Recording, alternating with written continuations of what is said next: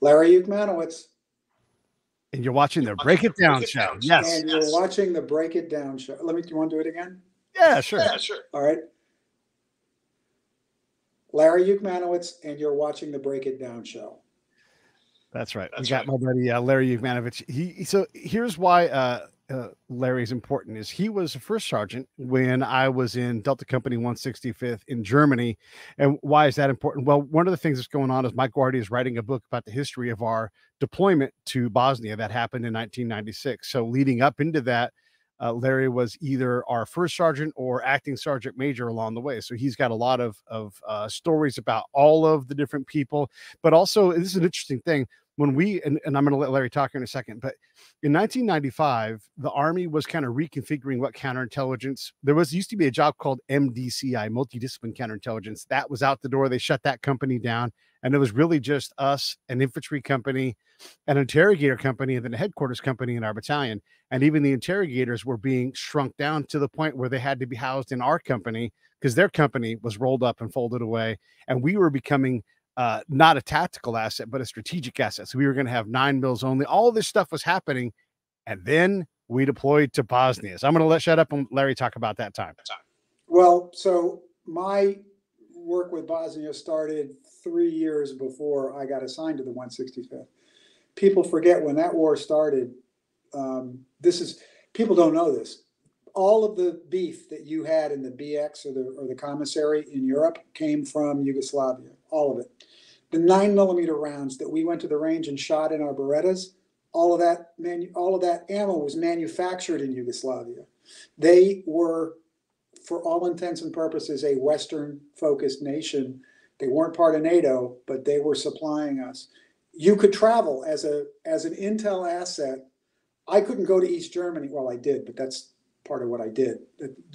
Totally different story. We could talk for hours on that. But we couldn't go to Eastern Europe, but we could go vacation in Yugoslavia. People tend to forget that. So I was teaching at the Defense Language Institute. I was the Deputy Associate Dean. And the conflict started in former Yugoslavia. And it started basically with Serbia and Croatia attacking each other up in the very northern part of the country. It had nothing to do with Bosnia. It was a full-out war between two countries that were fighting over the border between Serbia and Bosnia, Serbia and Croatia, and where that would be up on the Sava River. At that time, the United States Department of Defense had no active duty Serbo-Croatian linguists anywhere. They didn't exist. We had some reservists from Cleveland and other places, but there were no active duty people. So the Defense Language Institute's first mission was to stand up the ability to train linguists in Serbo-Croatian. There were 6 instructors at DLI that were formerly in the Serbo-Croatian department, but being civil servants, they didn't fire them when they got rid of the department. They went off to do testing and other stuff. They had to reconstitute a Serbo-Croatian language group that had both Serbians and Croatians in it who didn't get along. And then they took some of us, since I was running the Russian language school, and I already spoke Russian, Polish, and German. They took 3 of us and said, you're going to be the military language instructors for the new Serbo-Croatian program. So I went through a 16-week crash course in Serbo-Croatian. Immediately upon graduating on that, I got sent to RAF Mildenhall to train the RC-135 crews that were going to start flying mission. So this is 3 years before you got on that train. Were you on the train or on the planes? I don't know which one you were on. It was the bus and the Humvees. Okay. Before you got on that bus, we've been involved for almost 4 years in that war and shaping our response to that war. And I was involved in quite a bit of that, like I said, from a training perspective. To the point that when I left RAF Mildenhall after the training, as I was getting on the bus to head back to Heathrow, the first RC flight was going out to do their live mission with what we had just trained them to do. So it goes way, way, way back. Then, in addition to that, there was planning going on at the Pentagon that predates your involvement. And then as it got into theater, when 5th Corps got the mission, what you don't realize is I can't ever remember the dude's name that was our sergeant major. He was the guy with Tourette's that we had. Pardon? Drost. Yeah, was it Drost? Well, Yeah. that was the battalion. Yeah, battalion sergeant major. When he punched out and they put me in charge, I had to go to all those corps level meetings. So what you guys never saw was the high level, here's our mission. And it's interesting in that when you had your conversation with Eric Kleinsmith, you guys were talking about risk and all this kind of stuff. And I remember screaming at my radio or at my, I was a little boasting that I listened to it, screaming, I go, that's not, you got it. It's not the mission. The mission was to show up. It's like Woody Allen says, 90% of life is showing up. That was our mission. The war was over when we got there. It's what we did before we got there that was what stopped the war. We didn't go there to fight. We went there to make sure nobody else fought. So yeah, it's a very frustrating mission. It's not a mission we were designed to do. It's not a mission we were in place to do. But hell, we're the United States Army. We can do whatever the hell we want, So we went down there and sat. That was the mission. Incredibly frustrating mission. I get it, but that was the mission. Yeah. And that's something that people just don't quite grasp. Whereas you went into, you were later on, you were in Afghanistan, right? Okay, live mission. Shooting at people, they're shooting at you. Way different way of looking at the world. That was not the mission in Bosnia. Yeah, the mission in Bosnia definitely ended up being, in retrospect, very safe. If you didn't go mess around with mines, you didn't drive off the road, it was relatively safe. I'm gonna let you talk in a second, but I didn't know that going in. And I want to say this to you before you talk, and I'm going to let you talk as long as you want. You gave us some of the best pre-deployment training by simply explaining Yugoslavia and the history. You're like, go back 100 years, go back 400 years, go back 600 years. And it was like, oh, this is a mess. There are Bosnian Serbs who have a Croat grandma. I mean, like this, and everybody had gone through there. So that was really invaluable.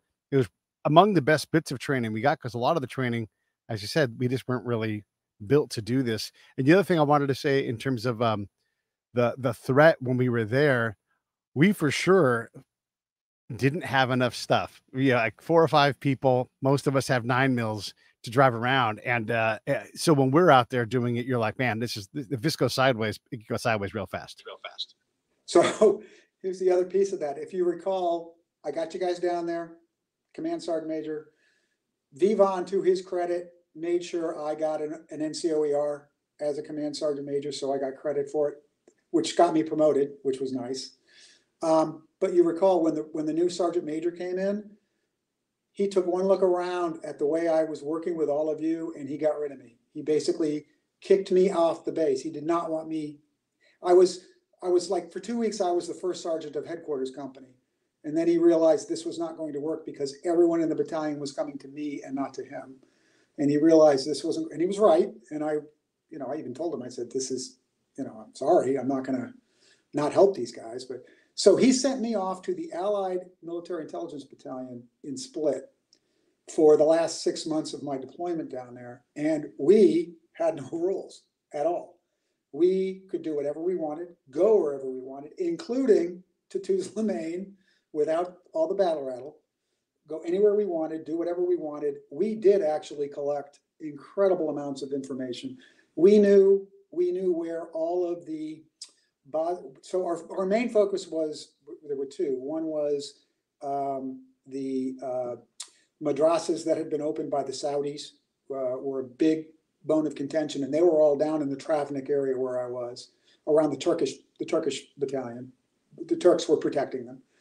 So that was one of our focuses. And then our other focus was on because of the area we were in, all of the Bosnian Serbs, and it's important for your audience to understand there's Bosnian Serbs, there's Bosnian Croats, and then there's Bosnian Muslims. And Croats look at Bosnian Croats as like we look at Appalachia. You know what I mean? They're hillbillies.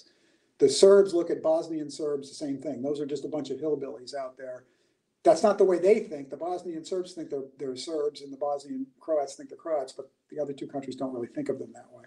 But anyway, we knew where every Bosnian Serb leader, up to including Mladic and Karadzic, we knew where they were.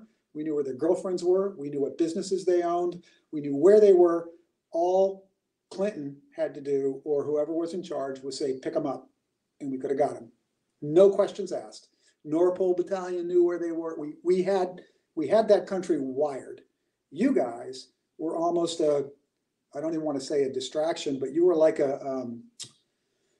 what's the word I'm looking for? You were an important part of what we're doing, but you were like the overt part of what we're doing, so that they see us and they see what we're doing and they see who we're talking to. And then we could monitor with, listening and other things, we could monitor their reaction to you showing up to a village in somewhere and walking into a coffee shop or walking into some Goomba warlord's bar that he owns, that he's running his hookers out the back. Your guys would go into those kind of places.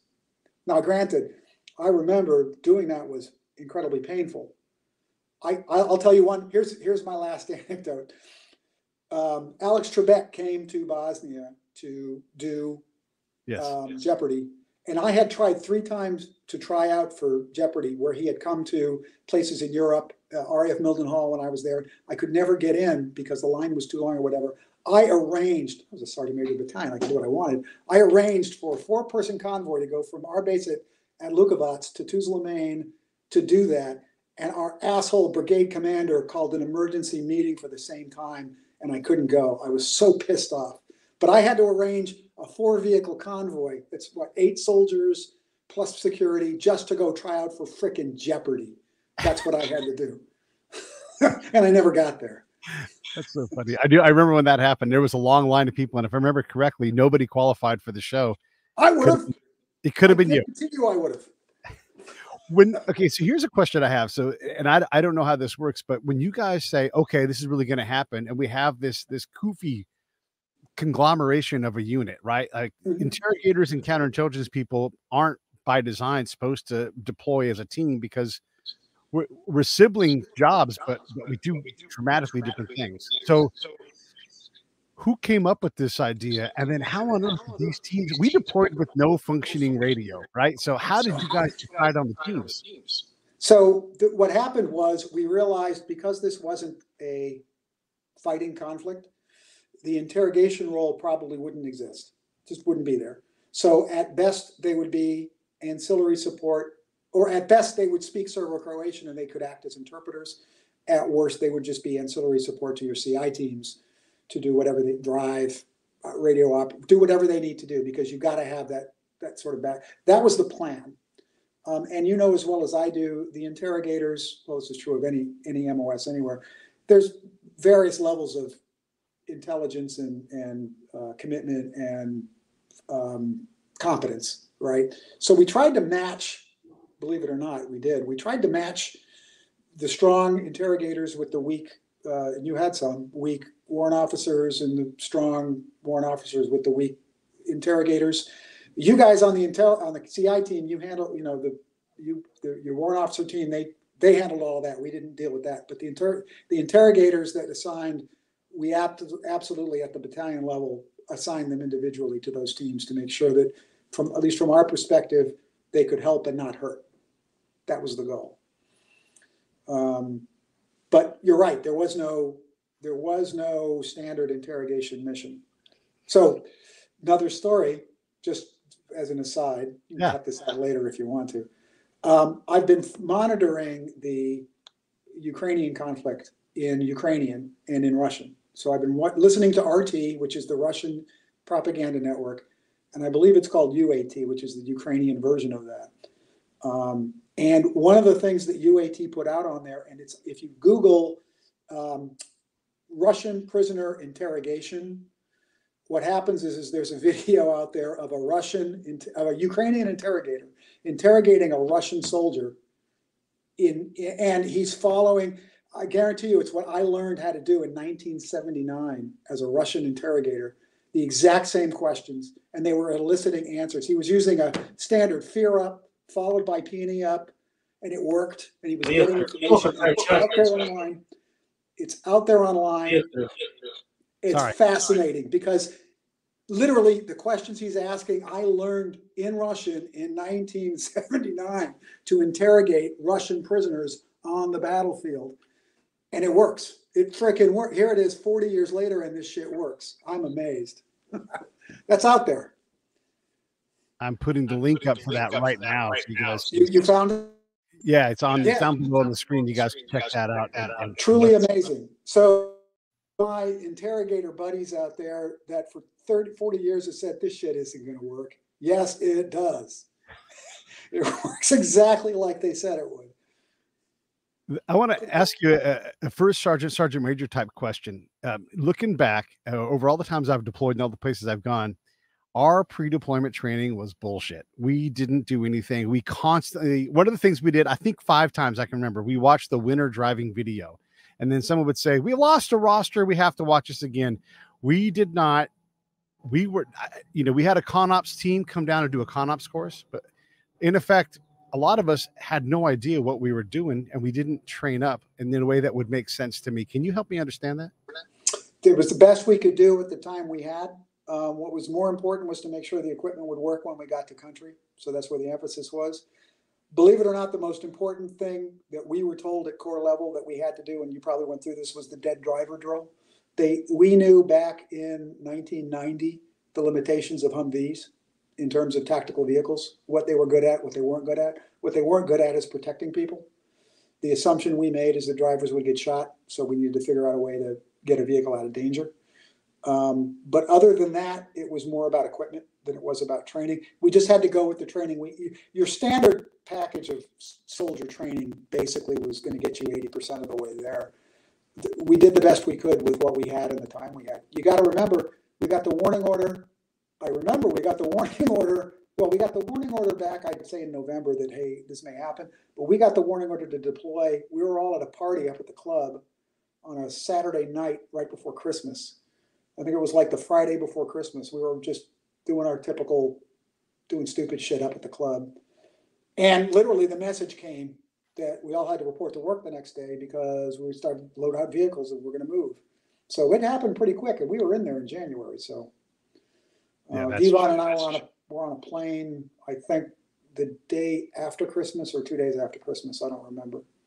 But we were out there. We were gone. One of my favorite things about you, it was a matter of what did we have time to do and what would we get the most benefit from? Yeah, I can understand that. I know it's before I don't have top cover for what you guys were covering and everything. I just know that it would have been great to have more knowledge on how to actually discover and run sources. But either way, we figured it out on the fly, and luckily, the teams seem to. As long as here's the thing that we needed. How do you, as a warrant officer, as an NCO, defend your team against your host? Because, boy, I'll tell you what, that was the biggest thing to kill a team, was a command that didn't get what we did, to include our own. That almost happened to me. I was at a meeting with a warlord. I can't remember who it was, just some low-level schmuck. And we were in his bar with his hookers. And we had finished the meeting. We had gathered the information. We came, and you know as well as I do, it was the perfect human environment. There were 3 sides, all who hated each other. So they would rat each other out left, right, and center. It was beautiful for collecting info. But we're in there, meeting's over, we're at the bar, we're drinking raki or whatever they drink. And because I speak Serbo-Croatian fairly fluently, that was a odd thing for them. So I had a hooker sitting next to me, and she was like, "Oh, well, it's so great that you speak the language." And so she says, "Well, how old are you?" And I was in my 30s. I'm like, 34, 35. She goes, "Oh, you don't look 34, 35. She says, "Well, how old do you think I am?" And she looks in her 40s. I thought I'd be nice to her. I said, 32. She just gives me this stony look. Says, "I'm 24." And she was very used, right? But the problem is, I was with a bunch of British guys, and none of them knew what we were talking about at all. All they saw is she went from all smiles to not smiling, and everyone else around her went from smiling to not smiling. And one of the guys I was with panicked and sort of reached down for his sidearm, and they all reached for theirs, and I was like, whoa, no, everything's fine. No, don't panic. Everything's good. Relax. And we had to like back out of there, like, we're sorry, we're going, blah, blah, blah. And so I always say that whenever a woman now asks me how old they are, I fall on the floor and fake an epileptic seizure. I don't want to answer that question ever again. But that actually happened. Those are the kind of things that happened in real life out there. There's 2 things. Because of you say something stupid, it gets you sideways. There's two things I want to say about this. One of the things is what I was talking about was internal, like a U.S. commander, you know, who owns a CI asset, doesn't understand that we can drink, we need to leave the camp, we shouldn't be tied up doing extra details, defending ourselves against that. And then also, like you were saying, one sentence that as it goes out of your mouth, you're trying to grab it back, but you can't. It's that delicate at times when you're doing these really tricky conversations. So we tried to get the commanders to let you guys go. We really did. But that was never going to happen. That was the mission. The mission from Corps was, you will not do that. So there were 4 levels above you where the commanders were like, sorry, the rules are you're not going to do that. Where I was with the Allied MI battalion, we had none of those rules, so we could do that kind of stuff, which was a shame because it was great. I promise we didn't miss out. Oh no, yeah, I'm sure you had a good time, but I mean, we just to see a intelligence operation that actually works the way it's supposed to is pretty incredible. I've seen them when they don't work. That is not incredible, but I've seen them when they do work. So. One of the things that I find interesting is you look at the mission, and I know you have a different view on this because you've got the higher level thing, but this wasn't about infantry. This wasn't about tanks. It wasn't about artillery. It really was about these teams going out day to day into the environment. You know, at least at the battalion tactical level, there was no other game in town that was more impactful on the mission at that level. At least as far as I understand, maybe there was something else, but it was definitely intel related. Yeah, no, it was why we were there, but to the powers that be, if you've got a bunch of tanks and you've got a bunch of airplanes and you've got a bunch of troops, that's the weapon you got, that's the weapon you're going to use. I mean, that's the nature of armies. They're wasteful in general, and we were just wasteful. Yeah. If you could have changed something about our pre-deployment training, what would you have changed? I probably would have, well, as a linguist, I would have done more language training. I would have tried to get everyone up to speed, at least with standard politeness strategies, the ability to count to 10. Who was the female warrant that we had down there with us? I forget her name. She was really good. I can't remember her name now. But anyway, she came up to me once. We were out in the field, and she said, "Hey, we keep passing these signs that say Pectopa." And she says, "What the hell is that?" I said, "No, that's restaurant. That's what she says. So Pectopa means restaurant?" And I had to explain to her the Cyrillic alphabet. And she went, "Oh, well, that makes sense because there's one in every village." I said, "Of course." You know, and I started mentioning some of the other signs that they were seeing and saying, "Oh yeah, so that's the bank and that's the this." And I'm like, what do you want? That level of language training should have been done. Nobody should have ever had to look at a sign and say, "What the hell is that building?" Especially if it's a restaurant. But I would have done that, first of all. Now, granted, that's pie in the sky, really. I doubt that would have ever really happened, but it would have been nice if it had. The other thing that I would have done is I would have spent more time on the civil affairs side of it. I'm not sure how you guys related to the civil affairs team, but where I was in Croatia, I was in Bosnia, but it was the Croatian part of Bosnia. We had a civil affairs team that were phenomenally good, that whenever we needed to know what was in that building or who lived here or what's in that factory or whatever, they knew because they were out every single day. They had a house in town in Travnik that they lived in. I lived on a base, a nice base, but it was a base. They were in town, in the middle of town, working. They were all executives with UPS, the whole team, which was interesting. So in addition to just being very good at civil affairs, they also had civilian experience running a huge multinational business to rely on how you deal with people. They were amazing. The decision that we made as a military to put civil affairs in the reserve was a great idea. It really was. It's one of those things that's what the reserves are for. That's what you want them for. I don't know if you guys had a team like that, but man, they were good. It was definitely something that force multiplied for us. So I want to say this to your credit, some of the best training we got pre-deployment was Larry up there giving us phrases. He taught me to say, "Stoy, ruke uvis." And so the things like that. You also taught us how to say Dana Brzezinski's name 3 different ways because we didn't know how the C worked because there wasn't the mark on it to tell you Gruchinski, Brzezinski, Rasinski, or whatever those things were. But I remember that stuff. Yeah. The ability to move around was a problem, right? So we were lucky in that the brigade that we were supporting, and we were a general support team that was adopted by a commander, brigade commander, who was, he was influential. So he's like, no, you're my guys, and because we gave them good products every day, he let us pretty much do whatever we needed to do. But I guess actually I want to say something different too about that.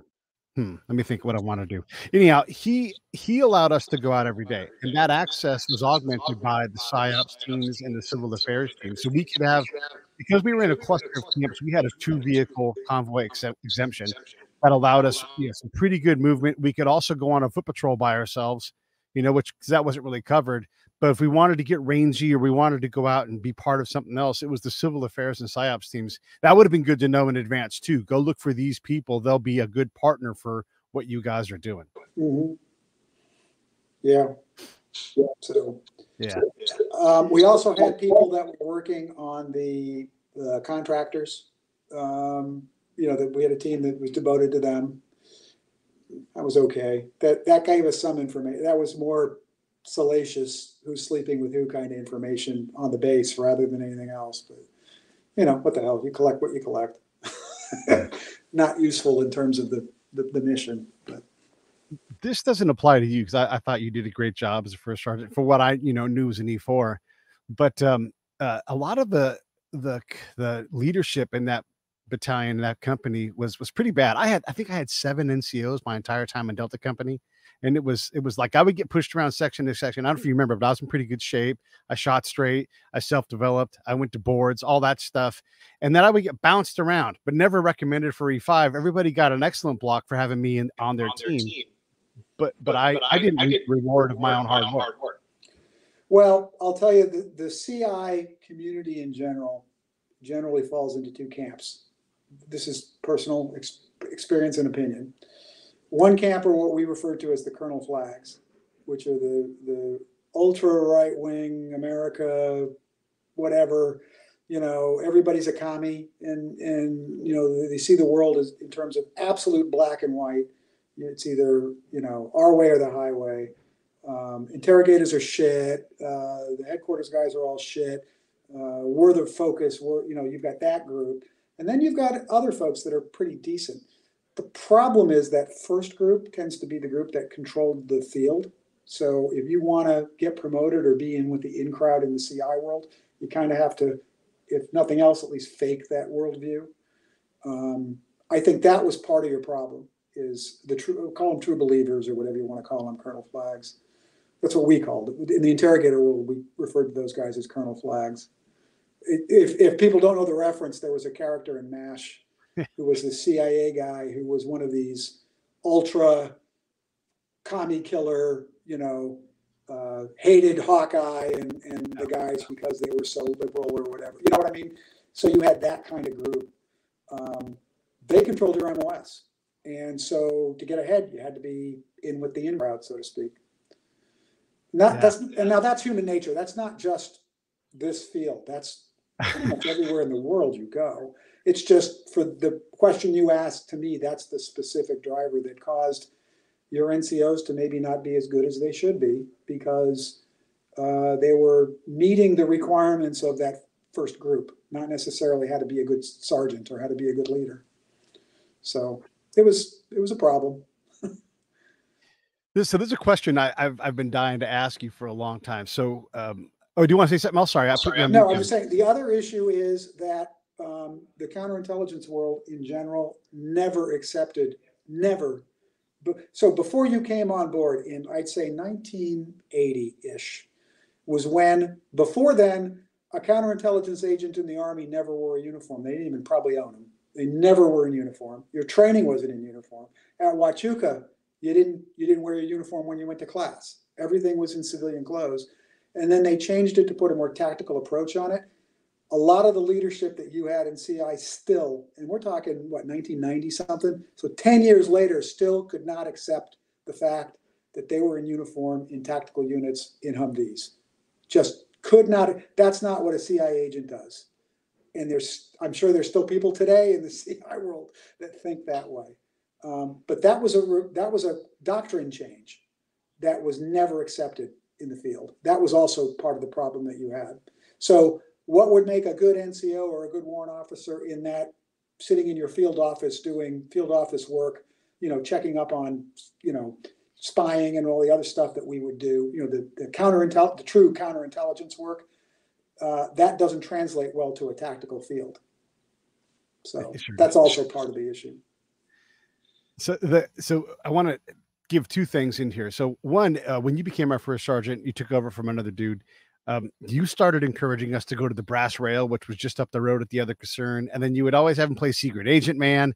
And you tried to make CI people don't want to hang out together. Like, that's just not in our nature. And we're all in field offices anyhow. I was at headquarters, just trapped in headquarters. It was horrible with a bunch of, and I'll say it honestly, with a bunch of mediocre NCOs. I had to counsel my own NCO because he wasn't counseling me once a month. Right. So you and I go to the, I won every board I ever sat in front of.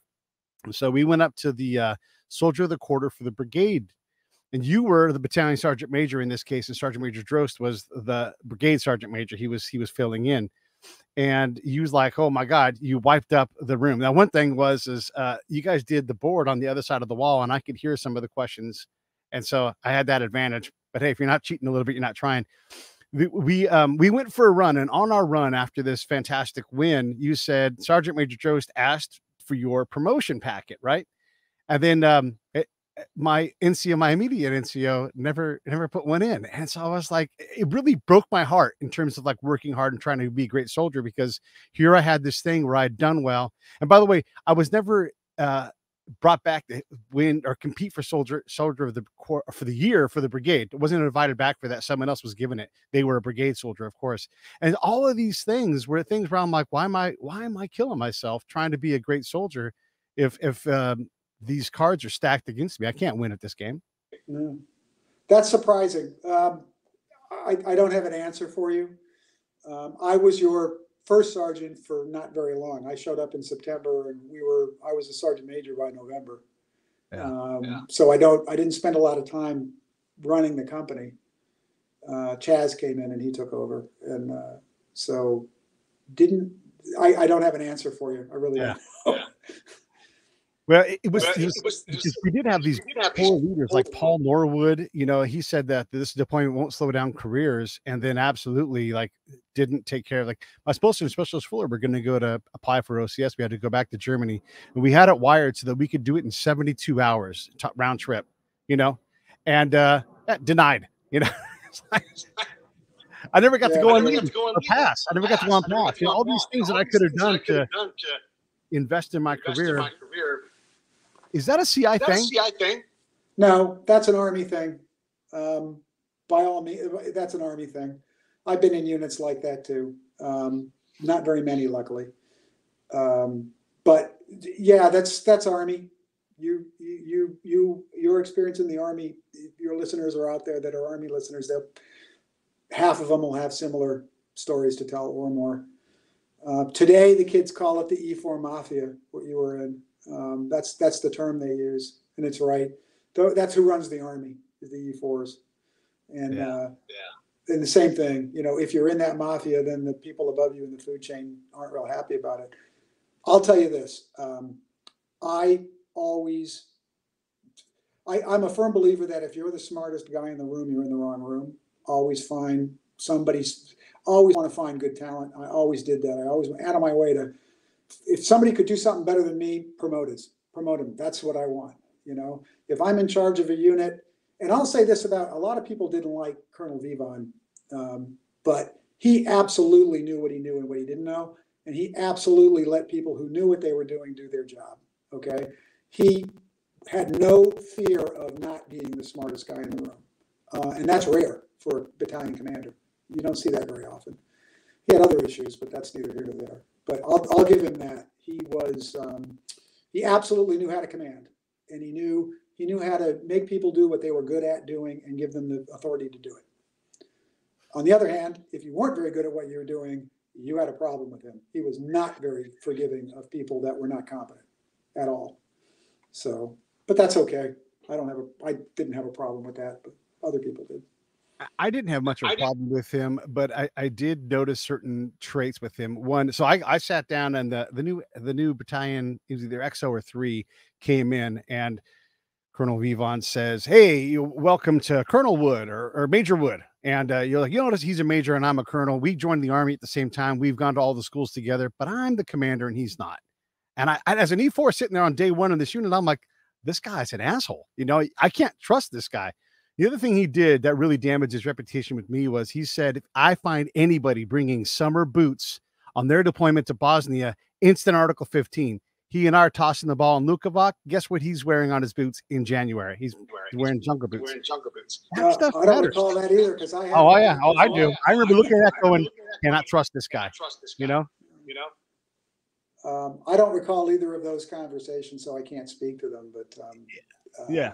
I packed my summer boots. And besides, my wife could put anything in a box and it would be, I'd have it the next day or 2 days from then. So, oh well. It's just duplicity. That's all. And it's hard to trust a commander that says one thing and does the other. You know, you can only get so many of those shots. Yeah. Yeah. All right. So enough about that stuff. Let's talk about some of your background before Bosnia and everything else. You've done so many fascinating things. Let's get into some of your. What's interesting about Larry's career? Well, so wind it all the way back to the beginning. When I joined the Army, it was 1979. 1979. Here's what people forget about 1979. We had inflation over 12%. The price of gas had not doubled, it had tripled, okay? When I started driving, when I was 16, gas was 32 cents a gallon. When I joined the Army, gas was $1 a gallon, okay? That's a tripling of price. So a lot of what's going on in the world today was going on back then. Life sucked. The Army sucked. The Army sucked so bad, it was a well-known catastrophe. So when I joined the Army, I was joining this absolutely dysfunctional organization. Now, if you're a smart ass like me, that's good news, okay? So I'm a 19-year-old punk, got no future, dropping out of college, not doing well. You know, you name the tome, okay? That was me. I get one piece of advice from a friend of my father's. He says, listen, when you go to basic training, regardless of where you are or what you do, take your weapon apart and start rubbing on the receiver group or something. Just sit there and rub it. When the drill sergeants come looking for trouble, they will not mess with you. They'll think, oh, that dude's cleaning his rifle, leave him alone.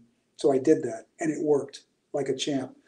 And I was astonished at how stupid these people were that I was dealing with. The drill sergeants were all stoners who didn't care. They were leftover hippies from Vietnam that were just now drill sergeants. The training was great. I mean, it was the same training that everybody else got, but we didn't have a lot of the BS that you get in basic training. It was really not much.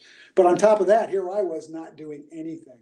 So I got a reputation in basic training of being that guy, of the one that everybody said, do what he's doing, you know. And so I learned very early on as a young punk in the Army, you know what, if you just make a pretense of doing some of the things that on the outward look good, you're going to go far. Similarly, I started running, right? Because if you're running, nobody's going to mess with you, to the point that you know as well as I do. When I was there, nobody would come into my office between 11 and 1 because I wasn't there. I was out running. Everybody in the battalion knew it.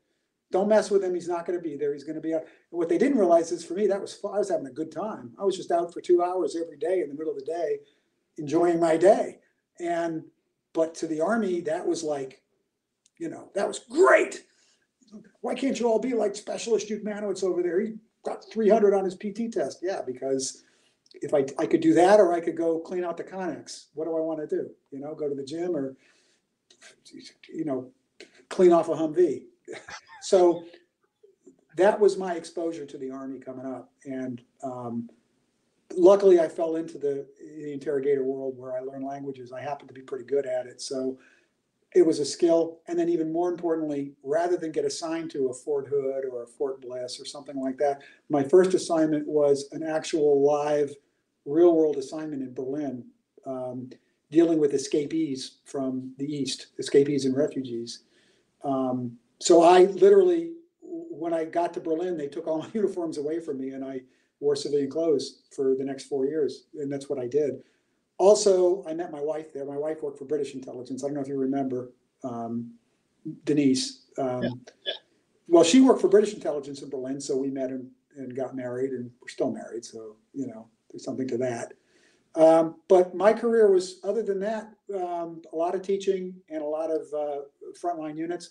I never served. The first time I served in a staff position was when I became a command sergeant major.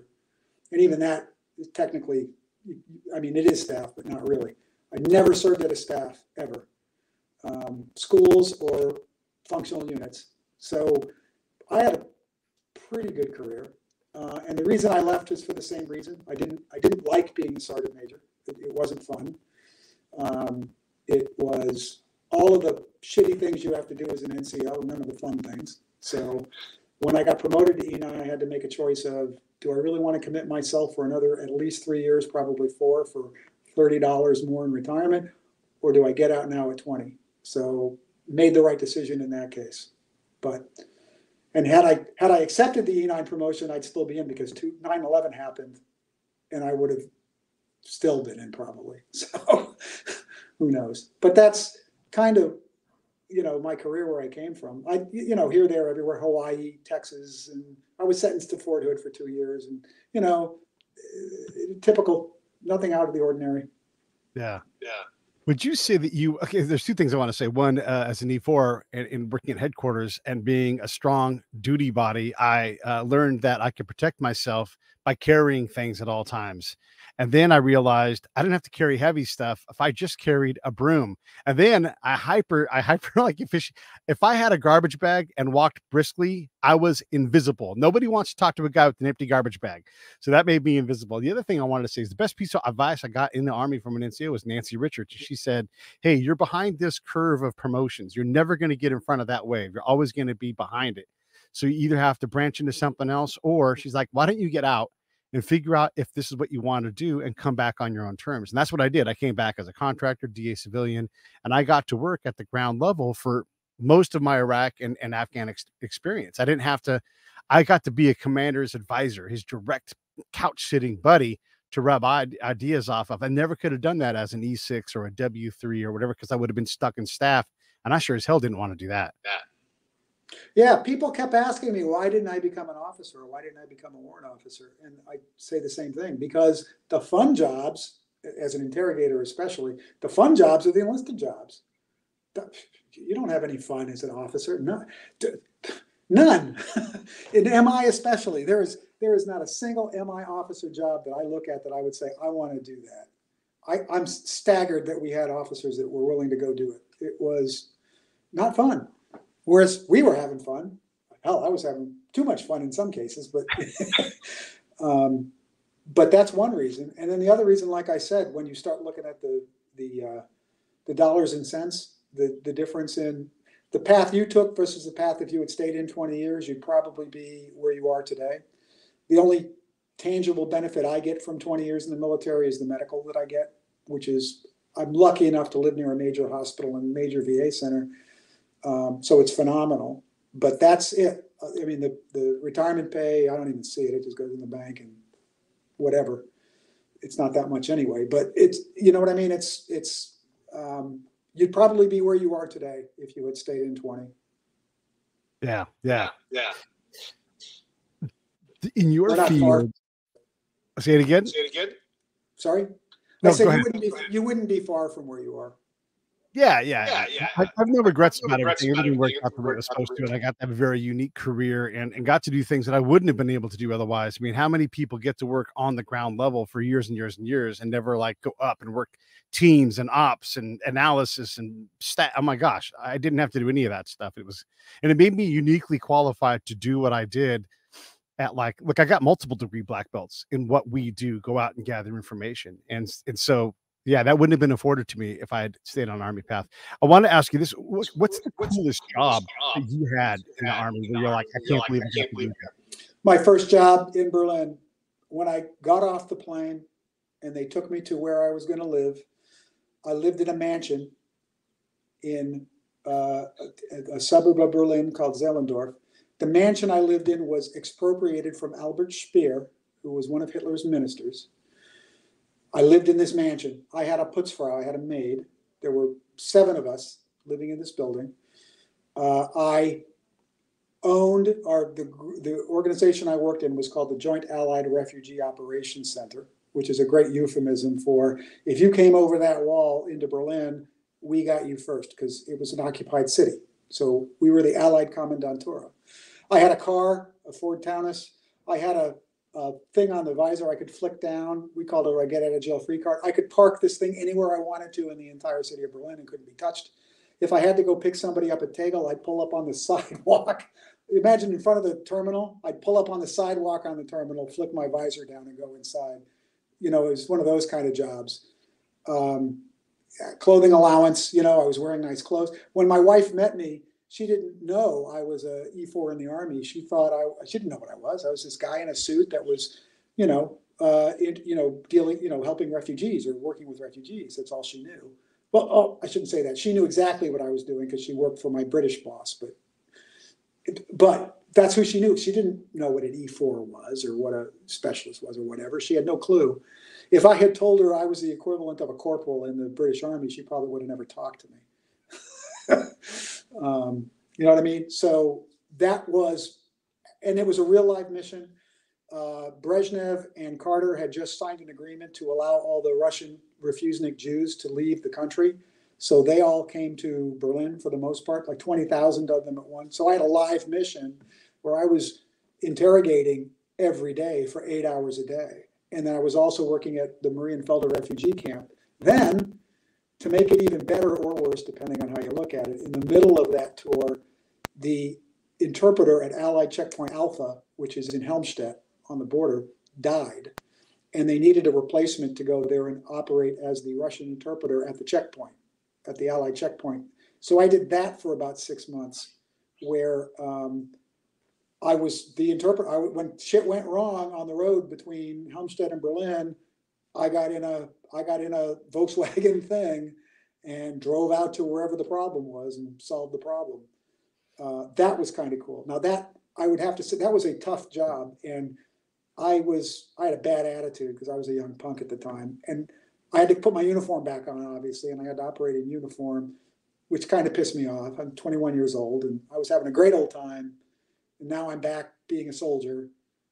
But it was still a really cool mission, and it was important. It was a real live important mission. You know what I mean? It was we were doing something every day that had meaning. Something as simple as, if we couldn't get the AFIS trucks through that checkpoint into Berlin, nobody ate meat that week. You know what I mean? That's the kind of stuff we were doing. But that job, that Berlin Brigade job, that's the most fun I've ever had of anything I've ever done, to be perfectly honest. That was amazing. That's, like you said, I remember looking around at my room when I got there. I'm in this beautiful mansion. I'm in this room. I got a balcony built into the roof of the house. And I'm sitting there thinking, I don't believe this. This is like a spy novel. I cannot believe they're paying me to do this. That was astonishing. Yeah, I love that. I love that. We all have these stories where we get these incredible things. I have one about MWR trips and Dr. Zawas from Egypt, and I was his main point of contact, and I had no responsibility at all, just to kind of make sure the CIA agents, like, they were young, didn't do anything crazy. And so, like, literally I got to just hang out with this dude and get the Egyptian education of a lifetime. I wanted to ask you this too. There's people think that interrogators, they have a lot of misconceptions about interrogators. When you have a real pro and you see people on TV, how does any of that, can you kind of compare and contrast against like myths and actual capability? Yeah. So here's what I would tell you, first of all, is the actual title is interrogator translator. We never in the Army, and probably to this day, spend enough time on the translator part. You probably know as well as I do, my mission in life in the Army was to do language training for everybody. We could teach everything else we needed to teach a soldier, but language was the biggest thing. That to me was the most important, was the language training. We had to do the language training as interrogators. And we always downplayed the translator portion. And you got to have those guys. Nobody else has them. It's the only job in any service, by the way. The other services don't have interrogators. In the Marines, it's a CI task. It's a CI sort of trailer. You get trained for it, and then it's attaches to your what they call an MOS. Navy has none. The Air Force, it's OSI guys, and believe me, I didn't want to get going on that, but we're the only ones, and we put too much emphasis on the interrogation piece and not so much on the translator piece. That causes, when you show up at like Fort Hood, Texas, 1st Cav Division, you're in a Seawee battalion. There's 4 of you. There's a warrant officer who's, let's just say you would know that. You've got your average warrant officer, and I mean average. You've got your average NCO, and then you have 2 punks, okay? You know exactly what's going to happen. One's going to be the battalion commander's driver. One of them's going to be working in the S3 doing stupid shit. Probably OERs, okay? The NCO is probably going to become your ops officer inside the G2. And the warrant officer almost exclusively would become the property book officer, to the point that almost it's a disease among these guys. I had a warrant officer, a CW4, show up when I was stationed to the 25th Infantry Division in Hawaii. CW4 shows up, goes up to the battalion commander and goes, "Hi, I'm your new property book officer." He goes, God. "No, you're not. You're a Russian linguist. You're going to the interrogation platoon, and you're going to be a warrant officer in that platoon." No. I'm your property book officer. He goes, "No, I got a supply officer that does that. That's not you." No. I'm your property. That's all I know how to do. And that was literally the only thing the guy could do, because he'd been in nothing but Seawee battalions where that's what he did. He was an officer, and so they made him the property book officer in the S4. That's what happens to interrogators. In a perfect world, there would be just a unit of nothing but interrogators that could train, but we don't live in that world, and we never have, and we never will. Same thing with CI agents. In a perfect world, you'd have a company or a battalion of CI agents that were then controlled from that level, but we don't live in that world. So you play the hand you're dealt. That's true in life, to be perfectly honest. Yeah, it is true in life, and it is the hand that you're dealt. And this 165th doesn't exist anymore, and probably doesn't need to. If Pete was in charge, I would make sure that our CI assets were out. Like, I'd push them out, TDY, to go be in foreign places so they could learn to do that. And I don't know if we agree on the means and the method, but I 100% agree that our ability to work with a linguist, whether they're an interpreter or they're an interrogator, kind of, double jobbing and everything. I hear people talk about this. These people that have career length, like, deployments, and they're talking that 10-level tasks. Like, that interpreter is you, and it's also your partner, the person you're talking to. And if you don't recognize that, if you treat them like a machine and say, "You say exactly what I say, ignore all of your cultural understanding," you're not only wrong, you're harming the mission. This is just Pete's world, but you're welcome to comment on that. And then the other thing I wanted you to ask you about was, when did Berlin stop being the Super Bowl for spies? So the answer to your first question is, we interrogators got an afternoon of training on how to be interpreters. Believe it or not. I believe it. Your job title is interrogator translator, and you get 4 hours of training on how to be a good interpreter. That's the Army, okay? That should have been a 2-week class immersed, where you spoke nothing but the language, and you learned the questions, you learned how to deal with you learned how to be an interpreter, because that is a skill that you have to learn. My master's degree is in teaching foreign languages. I got it at the Monterey Institute of International Studies, which is where UN interpreters go to train. They have entire courses, master's degrees, on how to be an interpreter. You know what I mean? It's a skill, and we did nothing with that skill in the Army. We sent them to DLI for 47 weeks and then assumed that was enough, and it wasn't.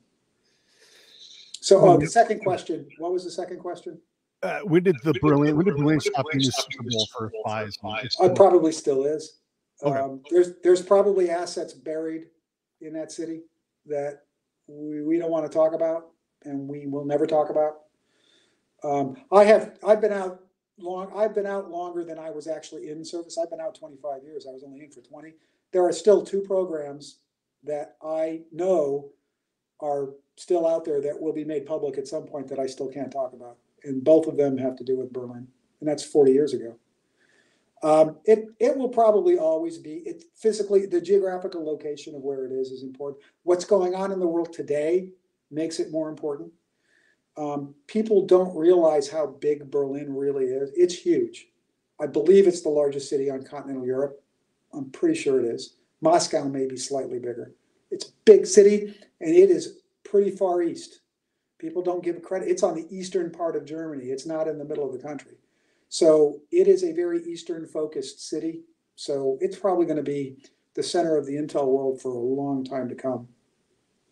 Love it. So I want to ask you about the interrogator interpreter aspect of it. And again, not all interpreters are interrogators, right?